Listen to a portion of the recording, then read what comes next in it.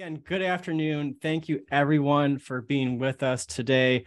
My name is John Hanna. I am Director of Education at American Philanthropics Center for Civil Society.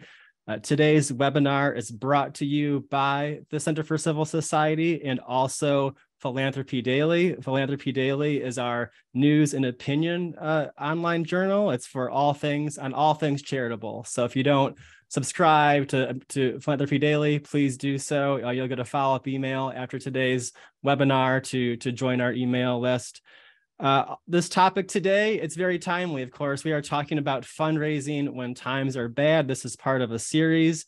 I would also encourage everyone to download our free ebook on the subject, written by our very own Jeremy Beer. The title of the book, also like today's webinar, is called Fundraising When Times Are Bad.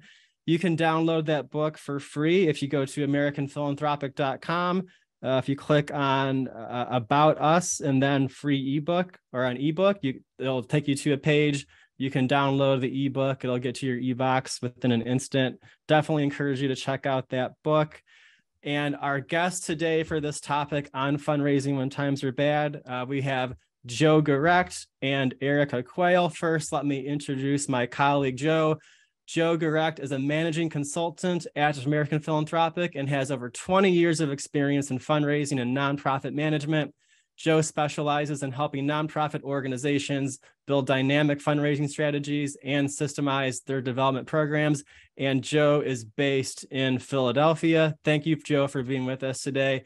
And also on the call with us is Erica Quayle. Erica is a Senior Director of Development at Hope International. Erica has led the Hope Development team now for 4 years, right, Erica?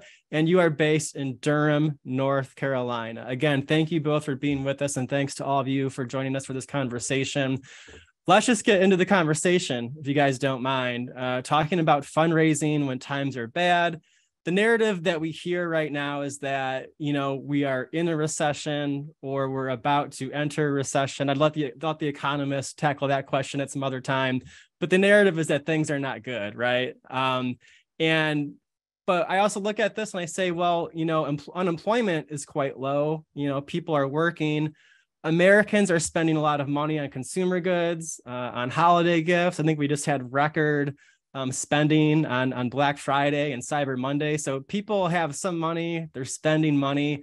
But the question that we have and why people are probably listening to us right now is, what does this mean for philanthropy, the end of this year and certainly for 2023? So I'll ask you, Joe, and then Erica, what advice would you give to a fundraiser if you could say, okay, what's one general rule that you would have for the coming year, or like one thing to think about when you're thinking about the economy and the narrative that we hear every day in the news? Joe, let's go to you first. What do you think? Sure.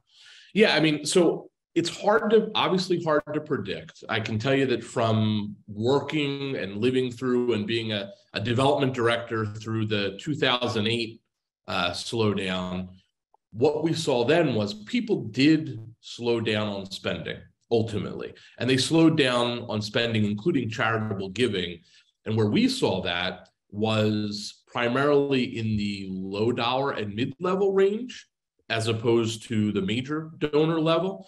So it was more pronounced among people who needed to worry more about their budget, right?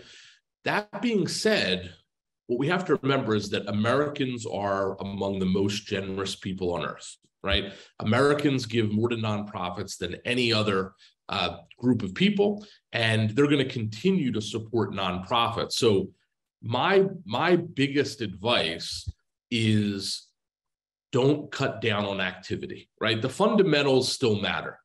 And that means as a nonprofit, you need to keep telling your story. You need to keep communicating. You need to keep cultivating and meeting and asking. When times are tough, for-profit businesses, the one thing they don't cut down on is sales activity, right? They may cut down on other things. They don't cut down on sales activity. Frankly, they usually increase it. So my biggest advice to fundraisers is, if the economy is bad, if the economy is good, no matter what the economy is doing, don't cut down on fundraising activity. Keep up your fundraising cadence, keep up your fundraising activity. Great advice. Erica, any thoughts? about end of this year and for next year?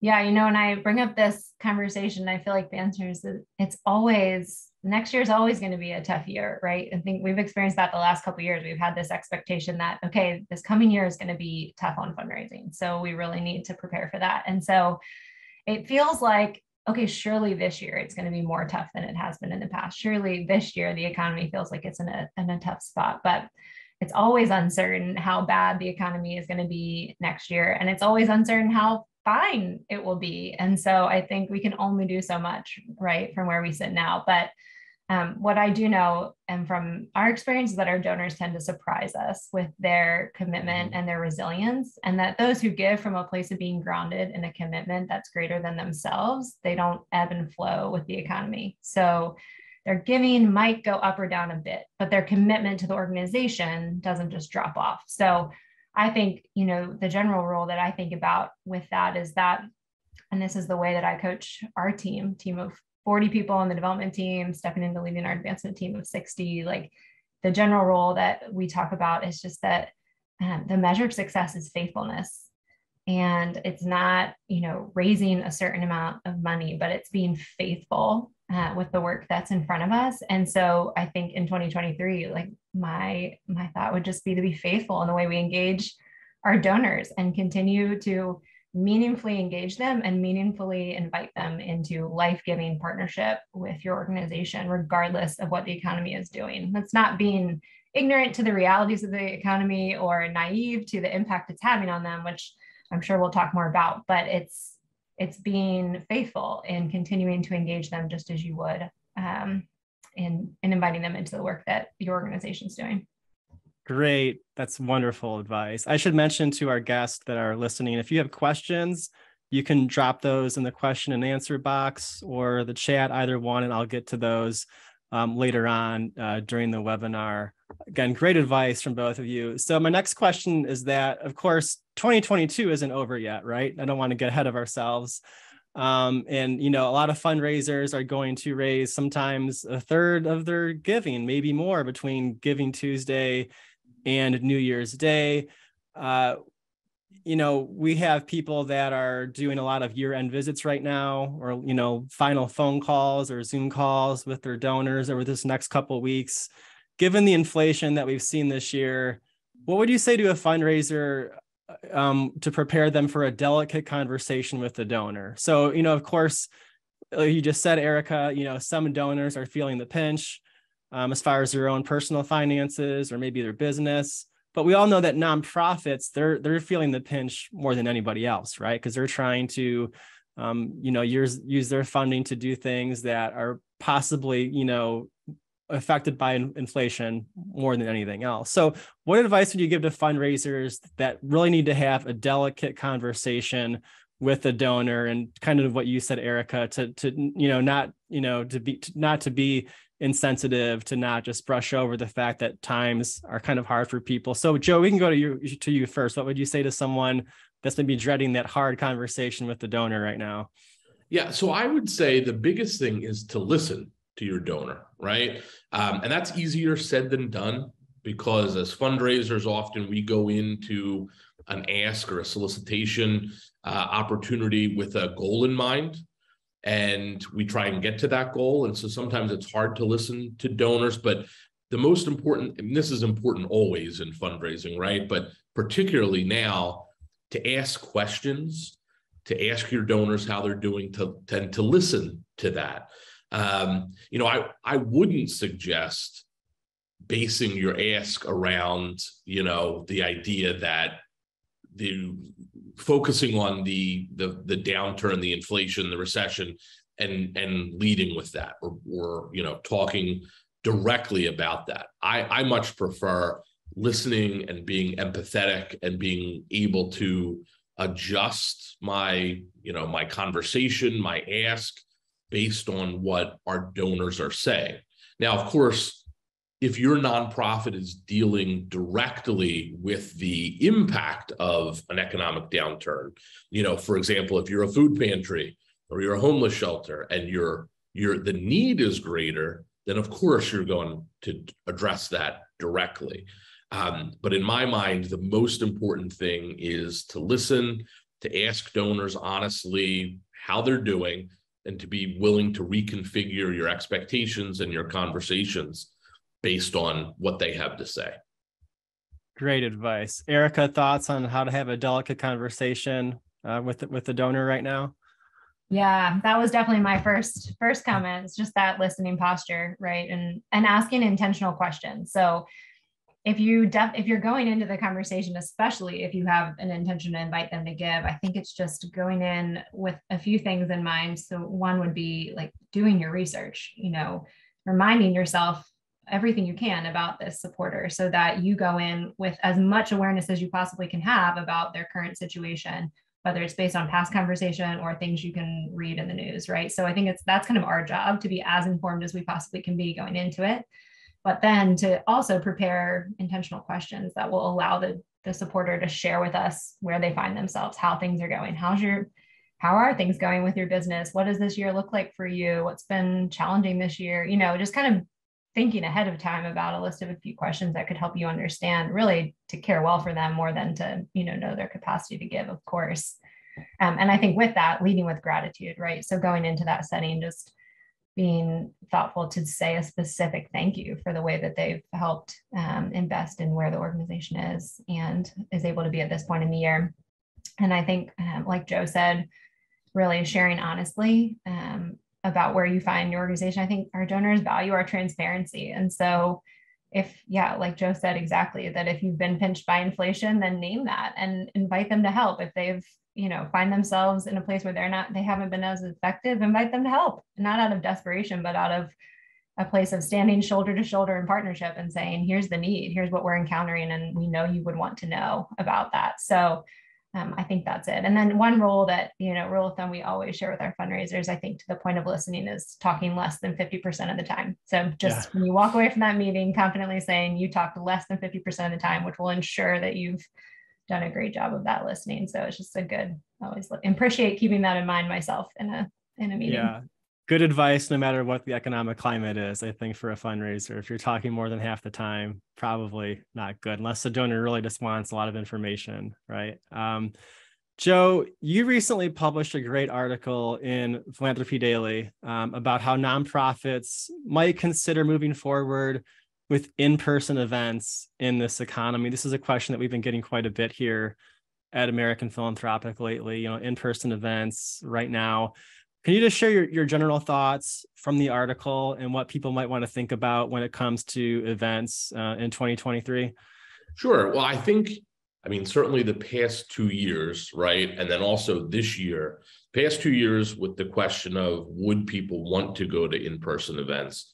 And then this year, as the economy changes, the question about highest and best use of resources of the organization, this has really been a great time to look at the ROI for fundraising events, the return on investment that your organization is getting for fundraising events. Now, I'm a fan of fundraising events, so I'm not one of those people who's saying stop holding all events. But it's a good time to ask the question for each of your events: is this an event we should be having?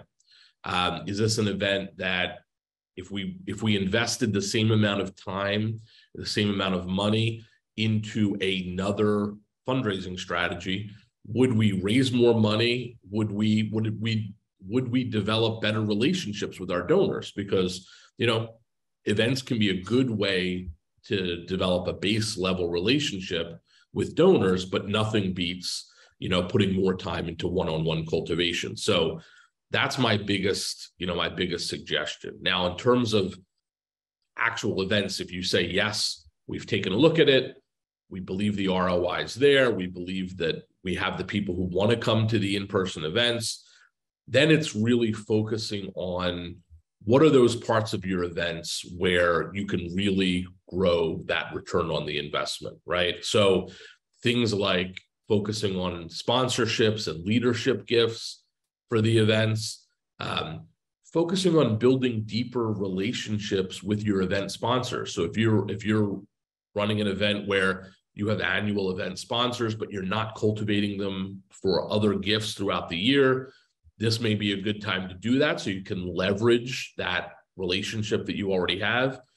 And then also, same kind of thing, how do you leverage the relationship with event attendees into additional longer term gifts, right? So there's a lot of organizations that run galas. They get a lot of event plus ones that come through. They get a lot of event sponsor table attendees. And they think, okay, well, our relationship is with the sponsor. There's a lot of opportunity to add those people into your cultivation system. So there's always going to be a place for nonprofit fundraising events. The biggest thing to do particularly when the economy, when there's questions about the economy, is how can we take all the work that we're putting into this one event and leverage it into more relationships and ultimately more revenue. Very good. Very good advice. Erica, you, of course, lead a fundraising team at Hope International. And, we're talking a lot about meeting these fundraising goals, just like any other year, and meeting the goals in this economic climate. But I also worry about early career fundraisers right now. I worry about them getting discouraged in times like this, especially, again, if they're new. What advice do you have for new fundraisers right now, but also advice for development managers like yourself who are trying their best to mentor their employees right now, when, again, it might not be as easy to raise money as it might be in what we call normal times or times of economic growth? What would you say?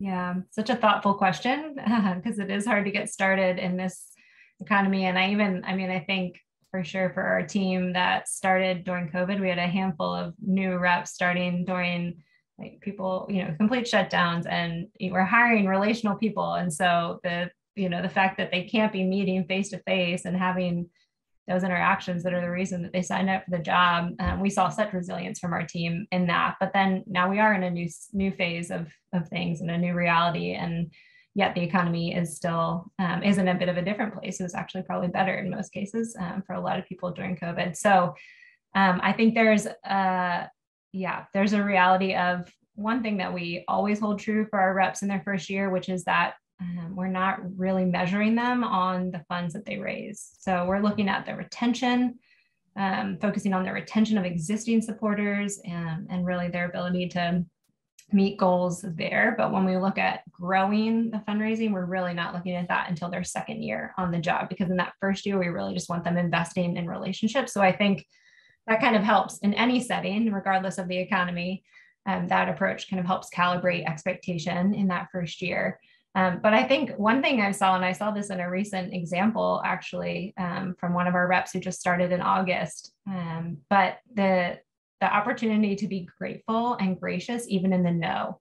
So as newer reps are hearing no, I'm not interested in meeting, no, I'm not interested in giving, no, I don't want to come to the event, or no, I don't want to, connect further with you. How can they be gracious and grateful even in the no? So simply even in the response to that email, the fact that the donor's responding at all is a good sign. Yeah. So how can they even be, just gracious in the way that they respond, filled with gratitude? And what in this example that I just saw, this rep responded really graciously to this no. And the donor actually wrote back and said, please forgive me. I've changed my mind, and I want to get together and would love to connect soon. And she was just like, wow, it's true. Just being faithful in the little things and the way that we respond makes such a difference. And I know that was a huge boost for her. So that won't always happen, but it's an example of just that graciousness, even in saying no, that I think goes such a long way. And whether the donor responds or not, they'll think of your organization as an organization that, regardless of their giving or regardless of their interest in engaging, they were treated with care and appreciation. And I think that's what we all want to, be about in the way that we engage with people. So I think about that. And then I think about also just really encouraging newer reps to focus on what's within their control. So similarly, we can't control a donor's response. We can't control what they give. We can't control if they say yes to meeting with us, but we can control our activity. So the requesting of meetings, reaching out via phone, just calling them on the phone and leaving a voicemail to say thank you, sending handwritten notes, activities of expressing personalized gratitude and invitation, I think are what are within the control of a newer rep who maybe hasn't yet had the chance to engage directly, but can still show that really intentional communication and gratitude. So as a manager coaching those reps, I'd really encourage them to focus on those activities in particular to help build a strong base for themselves.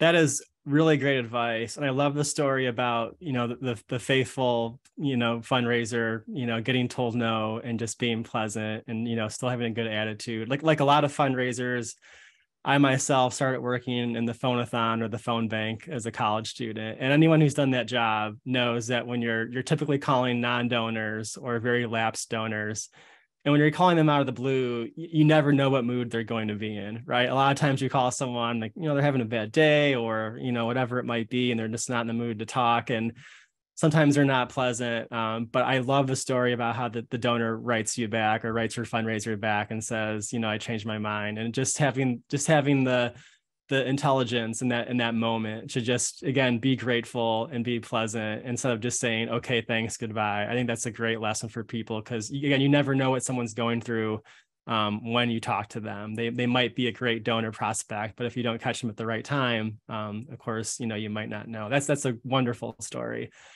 My next question for both of you is, how valuable are in-person visits compared to, let's just say 10 years ago? So, right now travel is expensive, not just for people going on vacation, but for fundraisers trying to travel. So it's expensive, and, online meeting technology, Zoom or MS Teams, whatever it might be, it's just a lot better than I think a lot of us imagined a decade ago. So the question is, do you suggest that fundraisers incorporate more online visits, or do they give the donor the option? Joe, we can go to you first. What do you think? Sure. Yeah. So, obviously, COVID changed fundraising forever, right? Yeah. There are tons of donors who, if you had asked them, if you had made a 5 or 6 figure ask over video call 4 years ago, would have thought it was the rudest thing they had ever seen. Right. And now they're perfectly comfortable with it and sometimes prefer it, right? Yeah. So we're never going back to the world before video conference fundraising, cultivation, and solicitation. In my experience, there's also always going to be a place, right, for in-person donor cultivation.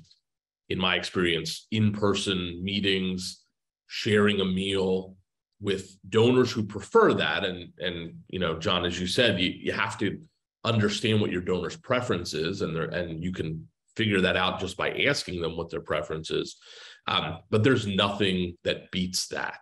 Yeah. So what I generally, tell fundraisers is I still would opt for, the in-person meeting for donors who are comfortable with it. And if your organization has the funds for that, if your organization has the funds to send you to go meet with that donor, if they're out of town, then I would still opt for that. The other thing really that I've told organizations, particularly small organizations, there was a time where lack of travel funding for gift officers was an excuse for why we weren't building, donor networks in certain areas. So there'd be small organizations, here in Philadelphia, and there would be donors who were, interested in Pittsburgh or in San Diego, and they wouldn't even be, on the radar.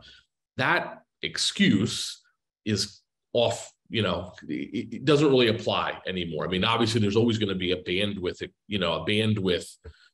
calculation, and obviously, we don't want nonprofits. When we say what's your prospective donor base, it's not everybody everywhere because there's a bandwidth issue. But the idea that you have to be in front of a donor twice a year in order to be able to make significant asks is something that, one of the few good effects of COVID of the past 2 years is that that's now available to nonprofits. Great. Erica, your thoughts on this, on online or Zoom visits versus in person? Yeah. Full agreement. Nothing beats a face-to-face meeting, right? But as you know, as Joe's talking, I'm thinking, and some of that isn't just because it's better for the donor, but it's because it's better for the rep, right? Like the energy that we get from being in person with somebody. You think about the retention of our team and their enjoyment of their work and how life-giving it is for them. Like we all got so used to being behind a computer screen that it's taken so much momentum and so much intentionality to get back face-to-face with people. And I think we probably have to push our teams a little bit more than we might be used to kind of be back in that setting, even though that's really where they want to be, but it's just the momentum is working against that. And so I think even just, you know, whether it's for our own good or for the good of our donors, it's certainly better to be face-to-face, but it's also a gift that people are comfortable in the video setting and that they are willing to accommodate to that if needed. And I think one of the huge advantages of that is it means we can leverage senior leadership more in meetings. We can leverage program leadership more in meetings. Our president can connect with way more donors than he could otherwise, or even, you know, for us at Hope, our leaders around the world can join meetings that they otherwise, you know, it would not make any sense for them to travel to be a part of. So I think us, you know, being thoughtful and really trying for that face-to-face meeting if we can, but also being intentional in the way that we take advantage of that opportunity that we have. And we have seen, I think for our team, we've seen that foundations are probably some of the most likely to be opting for that video setting versus having you come in person, maybe in particular because there's a group of them often, but that foundations are usually the ones that are saying like, telling you this isn't an option, we're doing video here versus giving you the option to kind of choose one or the other. Right. They know it's cost effective and it's easier for them to just meet over in that forum. And I liked your point about it makes it easier to include your organization leadership and your CEOs. And so there's no more excuses for people not having a half hour or an hour to engage a donor that maybe the development staff needs help with. Right. Great. So we all know that economic downturns don't last forever. Right. And so let's say that you have a donor that, you know, they have very high affinity for your nonprofit. Let's just say that this hypothetical donor that they give every year for, you know, the last 5-10 years, but maybe they signal to a fundraiser that they just can't make a gift this year. Either the economy hit them hard for one reason, whatever it might be. What steps could a fundraiser take to let the donor know that they understand first, second, that they appreciate all the donors' past support and what they've done? And so overall, what can the fundraiser do to keep that relationship in a good spot so that they can re-engage the donor in a year or two and sort of maybe pick up where they left off? Joe, do you have any thoughts about that? If a fundraiser is being told just not this year, what do you say? Sure. Well, I mean, obviously fundraising is all about relationships, right? And this is no different. So your primary goal as a fundraiser in a situation like this is to maintain the relationship, right? And that requires, you know, empathy, obviously, and it also requires effort. It requires the donor to see that just because they're not giving this year, and it was probably very hard for them to say that, right? You have to realize that it's hard for a donor who supports an organization year after year to have to say, I can't do it this year, right? Yeah. So we as fundraisers have to make it clear to those donors that just because they're not giving this year doesn't mean they're not still part of the team. They're not still part of our family as an organization. So, you know, in terms of actual conversation, you know, I like to acknowledge it, right? You acknowledge the situation, you express empathy, and then you thank and recognize the donor for their past gifts. That's where you hear things like, we wouldn't be where we are today, you know, without the support you've given us all these years.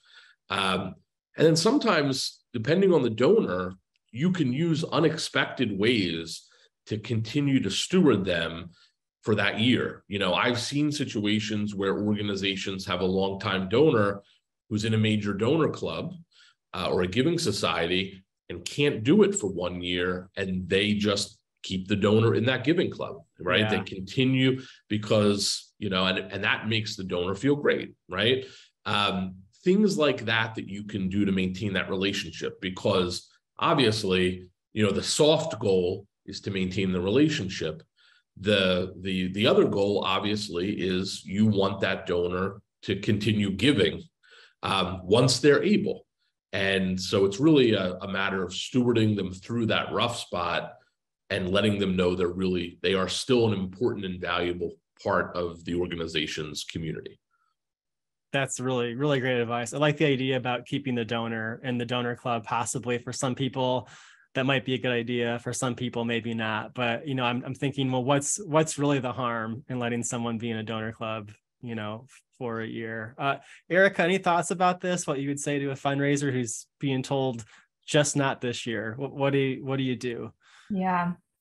I mean, I think almost nothing changes from my perspective. Yeah. Right? Like, you don't treat them any differently. There's nothing that you would do differently, except maybe change your verbiage a bit to some of what Joe was saying. You saying, thank you for the way your giving continues to help us have an impact, or thank you for the way your giving has set us up to be where we are now. Right. So it's, instead of thank you for your gift this year of, this amount, you're just kind of referencing the way it's set up the organization for where you are. So I think some of that, again, if you're in a relationship and the why, it's just kind of a natural moving forward with them. And we do a donor survey every year. And one of the questions we ask is that my rep cares about me, regardless of my ability to give or the amount that I give. And I think that's really a measure of a successful relationship, is that donor feels cared for and appreciated, regardless of their ability to give or not.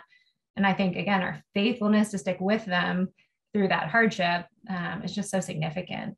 Caring about them well beyond their ability to transact with us by giving is a critical part of just building trust in the relationship. And I think our ability to do that when they're not giving is probably what builds more trust than anything else. So yeah. I love the idea, if you do have that giving level, that type of club, so to speak, to keep them in it. We don't have that, but for us, that would look like, continuing to engage them as a major donor, as you would a major donor.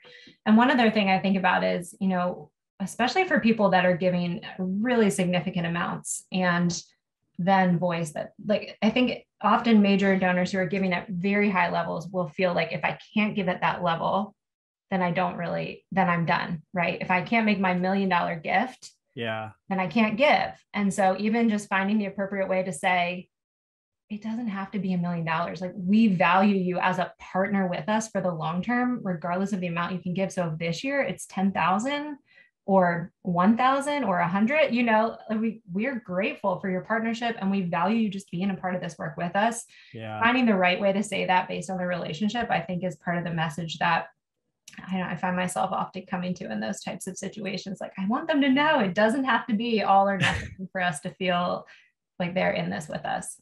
That is such a good point. I have a few more questions for our guests. Hopefully some of the people in the audience can add some questions to the question and answer box while we answer these last few questions. So my next question is, we're talking about fundraising when times are bad, the recession.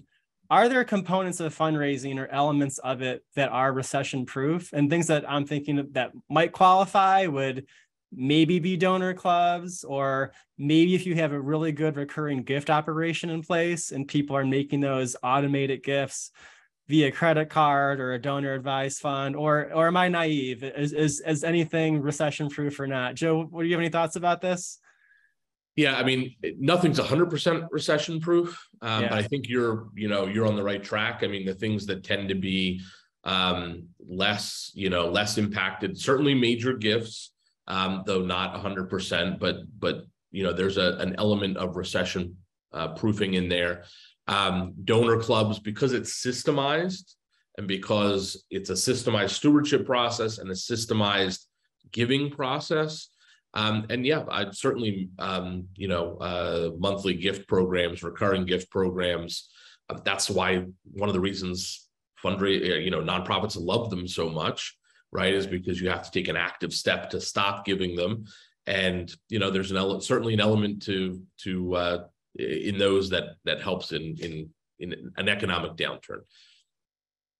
Great. Erica, any thoughts about any facets or elements of fundraising that might be recession proof or even somewhat recession proof? I think what you both have already gotten at is things that force a deliberate no. So if they have to intentionally say no to giving, then it's much harder to do versus just a passive, I won't send my gift in this year.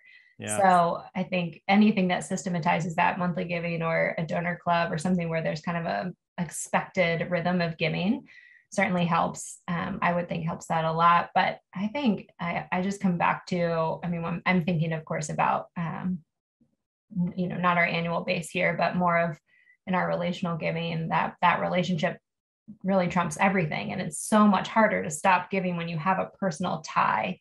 So really just that personal engagement. I think about relationships with donors where they've decreased their giving or stopped. And I can really look at, I've been way less communicative with them, or I haven't spent as much time with them. And, I can kind of see the trend of my own intentional engagement with them and the way it's been responded to in their giving. And so I think, kind of through recession, like our ability to keep that relational tie with people will keep us front of mind and make it a lot harder to make the choice to not give to our organizations, since they care about a person that they are connected to at that place.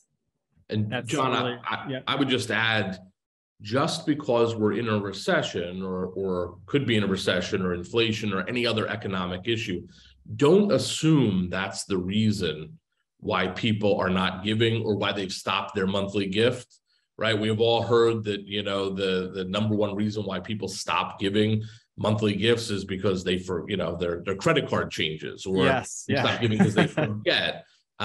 Don't assume now that it must be the economy. Still do the lapsed donor re-engagement that you would always do, and let them tell you it's because of the economy. Don't assume. I totally agree. Never assume really anything when it comes to fundraising, I think is good advice. I have one more question, then we'll go to some audience questions. But the last question that I had was, Giving Tuesday is behind us. I'm sure some fundraisers are saying, oh, thank God, right? But Giving Tuesday is behind us, and we're moving on to December and Christmas and the holidays. In the spirit of end of year and Christmas, could you each share one memorable story end of year that's either a stewardship or a gift from a nonprofit that you worked for or that you enjoy? In your case, it might be that you were consulting with. Just a really good feel-good story. Joe, what do you got? Yeah, so I mean, our conversation today about how to continue stewarding someone makes me think of a particular donor. I mean, that's from when I was a chief development officer at an organization. It was a donor who traditionally he and his wife gave a year-end gift, a very large year-end gift. So we would do an ask during the year for their biggest gift of the year, but then they like to give it the year-end as well. And one year did not make that gift. And so in regular conversation, let me know that his business was not doing well. Felt so bad about not, and this comes back to when I said that donors, they feel having to say that, felt so bad that right before New Year called back to tell me how bad he and his wife felt about not being able to make that gift. So that was a situation where we kept them at the same giving level. We stewarded them. That spring, I did my annual essentially ask meeting with them, but we didn't do it as an ask. So I think they were a little surprised that we still were coming out to visit them. And we did go out to, I did go out to visit them, and had a great meeting. It was great. Fast forward, they didn't give the next year end either, but fast forward to the following year, the business climate had turned and he ended up selling his business and made a 7-figure endowment gift to the organization. So that was between 18 and 24 months after that initial call, where he said, we can't make a gift. But just because we maintain the relationship, we continue to treat them with the same level of respect that we always had. When things did change, ultimately it ended up in a transformational gift for that organization. So that's amazing. Sounds like a true legacy gift for the donor too, and it's something I'm sure that they're really proud about to this day. That's amazing. Erica, do you have a story, a good, memorable giving or stewardship story? Well, one of my favorite recent things is just thinking about, we just did a match week, and our total giving for the match week ended in 13 cents, as we included a 13-cent commitment from one of our staff's children. And I think like this is the time of year where there's such an opportunity for us to engage whole families in our work. And at Hope, we have a gift catalog, as many organizations do. And I think there's so many beautiful examples of how families are engaging children in their giving, and the gift catalogs are just a great catalyst for that. Also think about the way that one memorable story for me is a way that a family engaged the second generation in giving. And actually just before I had my first child, who's now almost 5, this family made a gift at year end that caught my attention. They were brand new, and they made a gift of a few $1,000s. And I reached out to thank them and call them as I was quickly wrapping up for the year, being ready to be on maternity leave. And that was, the family had given their 3 boys the opportunity to research organizations and make a recommendation to the family as to where to give. And so this was a family that I'd never interacted with, who simply researched Hope, found our website, was pleased with what they found there, and made the choice to give a first-time gift. And that family, now both the parents and one of the sons and his wife are on our executive campaign council, and Wow. have now committed, I can't even do the math, 100,000 times what their first gift was in their giving. And so it's really remarkable to see that, and to just think about, whether it's 13 cents from a staff person's child, or children gathering around a gift catalog and engaging that way, or parents being intentional to engage the next generation and stewarding their generosity. I think this is a time of year where we get to see a lot of those really beautiful stories of engagement and generosity. That's a great story. Thank you for sharing that with us. We appreciate it. So we're going to go on to some questions from the audience. I have a couple. Feel free, if you're watching us, to go to that question in the answer box and type in some questions. Our first question is this. I'll leave this anonymous, but the person is saying, I'm a startup on the very front end of engaging potential donors. Is a year-end ask an appropriate first ask, or should that request be reserved for existing relationships? If it is appropriate, any suggestions on framing the ask and the language that should be used? Let's go to you first, Joe. What do you think? First ask, end of year. What do you think? Yeah, so I think it depends on what your communication with the donor has been in the past, with the prospective donors, the list. It's hard to pass up the year end, right? Yeah. Giving season, right? Because as Jonathan, as you said earlier, so much of an organization, many organizations, revenue comes in at that time, and people are in a giving mood, right? I mean, sure, part of it's transactional. You get the tax, deduction, but also people are in a giving mood in the year end, so it's hard to pass that up. I also always would say you don't want your first communication with your list to be an ask necessarily. Yeah. So if they've been cultivated, if you've communicated with them, when I say cultivated, it doesn't have to be one-on-one. If right. You're a startup with a list, but you've warmed to that list, you've been talking with them, I don't see any problem with making the year end the first ask, and do it well. My rule also always is, if you're going to make an ask, make it an ask, right? So there's a temptation, both for new organizations, as well as with new prospective donors, to, even if you cultivate them, to make the ask a very soft ask. Let's just see what happens. My advice would be, don't do that. Let your cultivation be cultivation and do it really well. And then let your ask be an ask. No one should read your ask and not know that they were asked for money.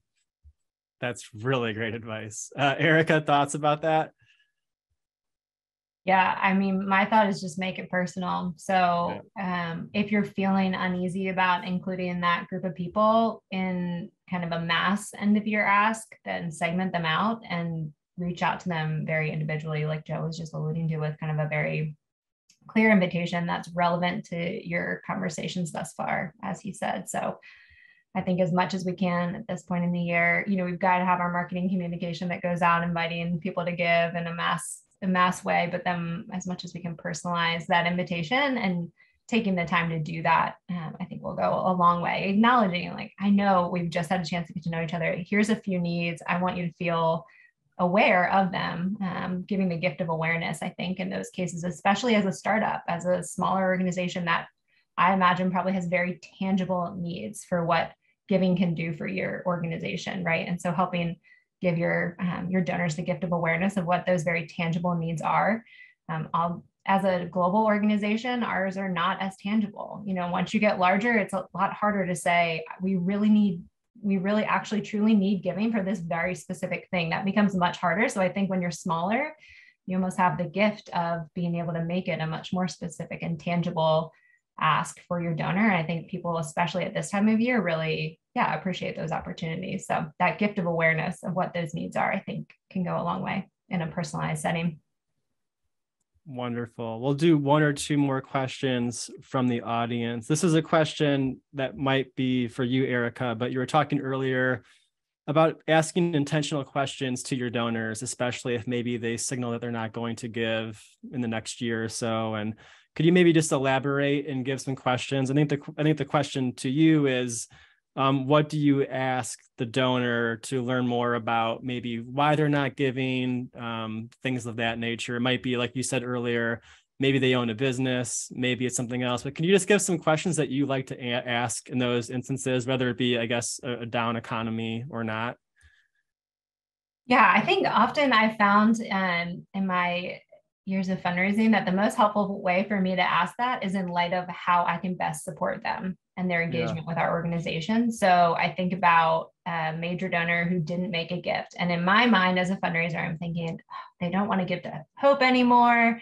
They're a lapsed donor. I don't know why, but my role is to understand why. And so meeting with them in person and having the courage to bring that up and say, hey, I know you didn't make a gift last year. I would love to understand how I can best support your engagement with Hope this year. Are there opportunities for that? And the response was, I didn't give, like, just didn't know that they didn't make that gift. And so sometimes I think that's such a good reminder to me of, like, sometimes it's that simple. Sometimes they just didn't realize, and it's not personal and it's not a reflection on their desire to engage. And so some of that is just knowing the personality of your donor. Are they very calculated in their giving approach, or that they're, they give at the same time every year? Or are they the kind of person that you just really have to track down and stay on top of? And that person probably values the December 31 reminder, whereas that would feel pushy with other people. So sometimes I remind myself of that. And then when I am asking that question, like I said, I think often thinking about how can I best support your engagement with Hope? And at that point, hopefully I've already asked questions around how are things going for you and your family? How has your business been doing? What are you most excited about with it? What's been challenging? But then saying, what would it look like for me to help support your engagement with Hope this year? Would a proposal for giving be helpful? If you're open to considering giving this year, is there a helpful time for me to follow up?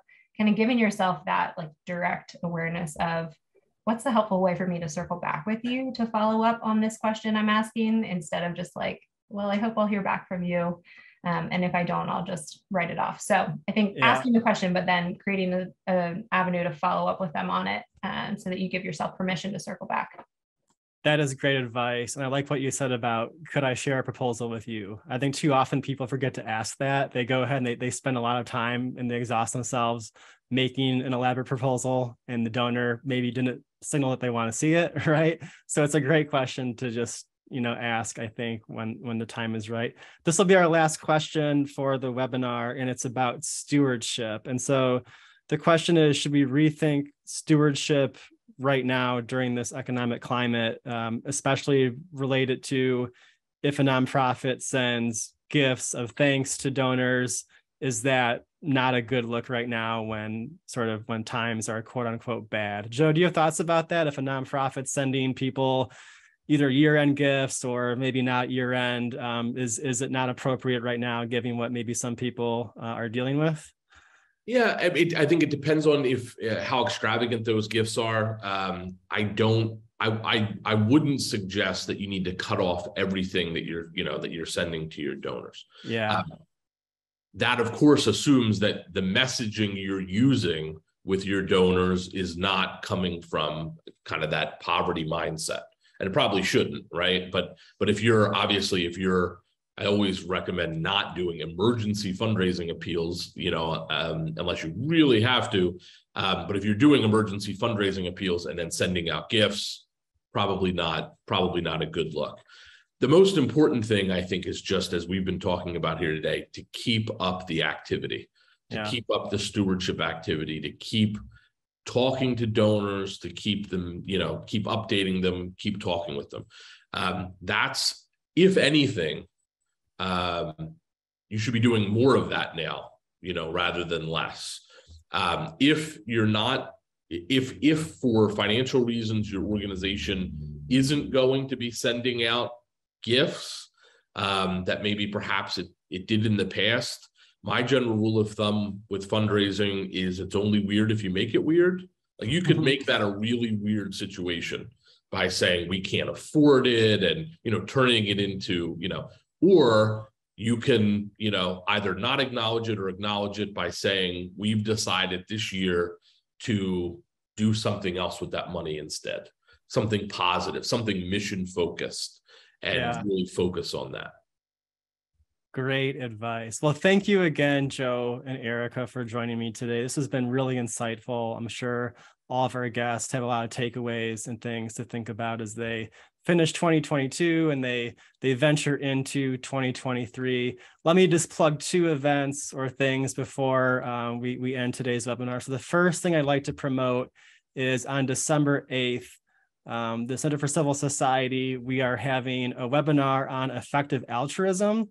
It will be hosted by me. I have some amazing guests. I have William Shambra, Joshua Hochschild, and Tim Reichert. We'll be talking about effective altruism. Is it truly effective? Is it truly altruistic? Of course, effective altruism in the news these days because of Sam Bankman-Fried, who was in a lot of ways seen as one of the leaders of the effective altruism movement. And of course, his crypto empire has come crashing down. And so it's had some news for effective altruism. Let me also mention our brand new in-person seminar. So American Philanthropic and the Center for Civil Society, we are offering our first ever Major Gifts seminar. The Major Gifts seminar will be in sunny Phoenix, Arizona, January 17th. I can't wait to go because I live in the Midwest. So if you would like to join us for our Major Gift seminar, or you have a colleague or a friend who would like to have a tune-up on Major Gifts, or maybe they're new to Major Gifts fundraising, the link is in the webinar chat. Again, that's January 17th in Phoenix. We'd love to see you there. But again, thank you again to Joe and to Erica for being with me today. And we'll see you guys next time. Thank you so much. Thanks, everybody. Thanks so much. Good to be with Bye. you.